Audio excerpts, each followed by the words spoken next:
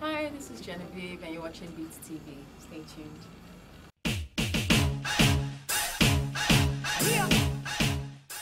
Much for that. Tito says, Genevieve, nice one on CNN's Africa Voices last month. I saw it. My favorite line from you was, I cannot diss my country, man. Like, that was fantastic. Awesome. Thank you. Now, you meet a lot of people from all over the world. Do you find that they ask you questions like that a lot because they don't know that much about Nigeria, they haven't been, or is it just general, just downright ignorance? Some people are definitely ignorant, but not their fault. I mean, they've not really had anybody to school them about Africa as a whole. I don't meet that many people anyway that are ignorant, so a good thing. You have been to America then? I have been. And I know I was asked one time, oh my God, where are you from? And I'm like, yeah, I'm Nigerian now. She said, do you know Kojo? I'm like, who? Kojo is a comedian. I'm like, oh, okay. Yeah, we kind of live next door to each other. 39% of Americans didn't know who the Vice President of America was. So they're not very clever there. At all. There goes my US visa. Ogolu Chris on Facebook says, Joseph Benjamin, our Nigerian Morris Chestnut. You are too bastard. Whoa. That's a compliment. Okay. And we're going to ask you guys. Let's start with you, Joseph. What's the process for you? You get a script, and what happens then? I get a script. I read through. Understand the story. If it is one that is that's got good focus for me, what I look out for is a script that will create a good platform for me to express myself as an actor. You get it? Not being boxed or typecast. You get it? So that's those are the things, those are qualities I look out for. So something that will create a good platform for me to express myself, and if it's good, I go with it. Okay. Yeah, that is how I select. That is how I select, and but majorly my like credit to my manager. She does a lot of screening. Okay. Yeah. I'm sure most of your roles you always get to play good guys. You ever play a bad guy? Yeah, seriously. I've been a bad guy like twice. Yeah. And it was a good challenge, and I loved it. Yeah. You have to go and make your face ugly to be a bad guy. they wouldn't take it as this guy is too good looking to be a bad guy. But that's the mistake. A lot of them bad guys are good looking, you know, unassuming. Denzel Washington, as stunning as he is, and I know stunning, but he was a bad guy in what was it, Training Day? Yes. So you can have very handsome bad guys. Yeah. There's a message here from somebody who believes you should play more movie roles. Okun Okiki says, hi The Beats. Joseph, I think it would be nice to see your face in more movies. You're really cute, so why not flaunt that face more in movies? Will do. Thanks a lot for the compliment. Will do. We're working on it. Okay. Now, would you? How do you do it? Do you like get the script and walk around the house reading it to yourself, or do you sit down somewhere quietly, or do you get someone to act out? Someone, you call your sister or your brother to act out the role for you with you? No, I get the script, read the story, understand the story. The best way to understand is read to yourself, understand, and yes, then from there. Before you, because you know that you should be sort of have some sort of be a level of some kind of preparation before you get on set. Of course, that's why we have rehearsals. Yeah, sure. Yeah, that's why we have rehearsals, so you get into the character.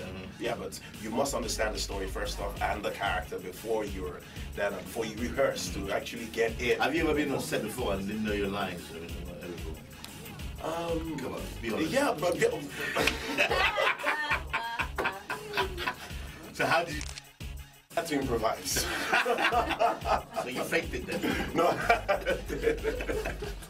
What about you, Genevieve? Have you been on set before? We're here. Well, have you been on set before where you didn't know your lines? You did. That's like a normal occurrence. You're going out with all confidence and you're like, so why are you here? What?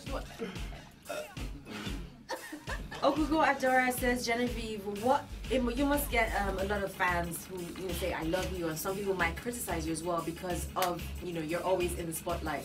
And how does this affect you on a daily basis? Does it worry you? And then she goes on to say, well, don't worry because Adora will catch a grenade for you. Okay, I'll throw one. Thank you. That'll be a throwing grenade. This is election time.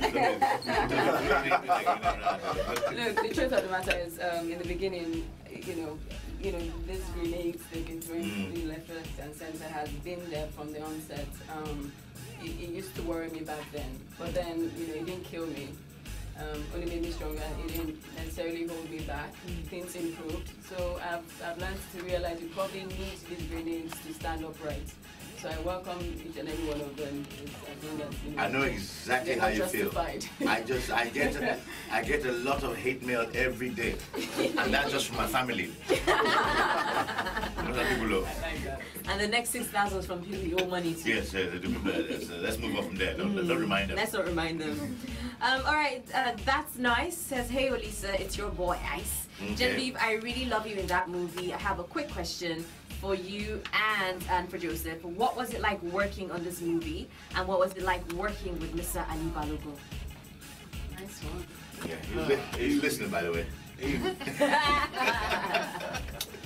It was wonderful. It was quite I have to Good answer. Good answer.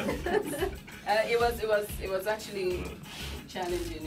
It was challenging in its own way because we had to work with the foreign crew, and obviously we are not necessarily used to shooting on film, so we had a lot of catching up to do in that sense. I mean, I've had my share of experience, but you never get used to it completely. I mean, that's a huge, big camera out there. Yeah, you just have The to small ones we use here are intimidating enough, so imagine that. Just massive one, just following you around. Yeah, and shooting on film is quite Hectic, yeah, very you just have to, you need to have your acts together. You can't make that many mistakes. That's basically because it's quite expensive. Yeah, you can't waste film. That's why all these cameras, and those cameras, they bring out every pimple, every something that you have. Detail, every little detail. I'm not talking from experience. I really? The look on your face says you are. I don't get pimples. Alright, we have another one here. Okuo Kiki says, oh, I read that one anyway. That's about you flaunting your face, Joseph. Greg Ihadera says, hey, G and J. Alright, so I think you're on friendly terms now. G and J. Yep. I saw the trailer and wow, this is Nollywood times 10. Barry Ujena says that movie is the bomb. Seriously, I don't do Nollywood movies, but I will have to watch this one. This is fantastic. Black D, that's Kende Doing Sola on Twitter, says, very happy to hear the voice of Genevieve. I can't wait to watch Tango with me. And Barry Ujena says that movie is the bomb. Seriously, I can't wait to come. I have a question. Okay. Okay, without giving anything away, I've heard the adverts on radio. I have seen the trailer.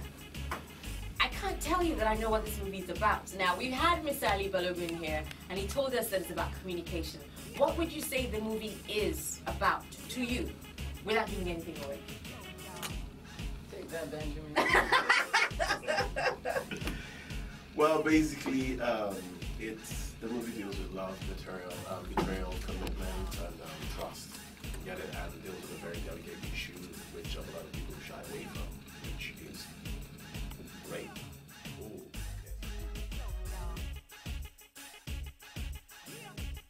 Hi, this is Joseph Benjamin. You're watching It's TV. Stay tuned.